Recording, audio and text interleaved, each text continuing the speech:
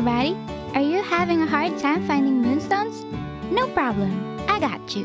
Because today, I'ma spill the beans on how to quickly get moonstones in Moonstone Island. So why don't you boop that like and subscribe before we start a quick guide?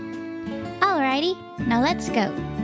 There are 3 ways to easily farm moonstones in this game. Those are through dungeons and treasure chests, selecting the correct skills for chest hunts, and by island hopping.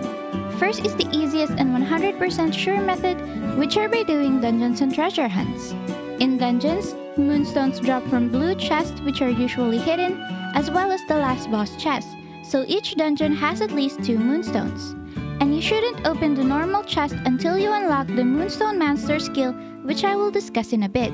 On the other hand, treasure chests also have 100% drop rate for these, so you should keep collecting those treasure maps that you see lying around. Second is that you can boost the chances of getting more by unlocking Moonstone Minded and Moonstone Mancer skills, as these skills give you a low chance to get moonstones from any chest. That's right, you heard me, any chest in game, which means that you get a chance from normal dungeon chests, cave chests, and chests from fishing. This is why it's better to do chest hunts when you've already got this skill.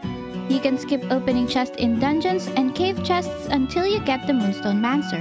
The last one is a bit of a gamble and can be a bit tedious, but it's effective and it pays off. You can always actively find moonstones by island hopping. It's not 100% sure that you'd get some, but I find it rather fast once you unlock your glider.